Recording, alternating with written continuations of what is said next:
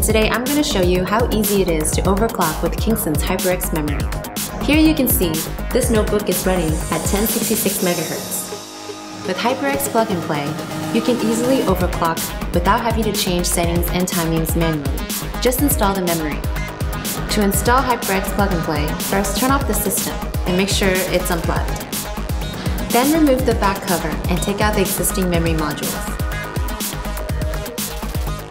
Insert HyperX Plug and Play into the slots, making sure the clips snap back into place. Then, screw the back cover back on.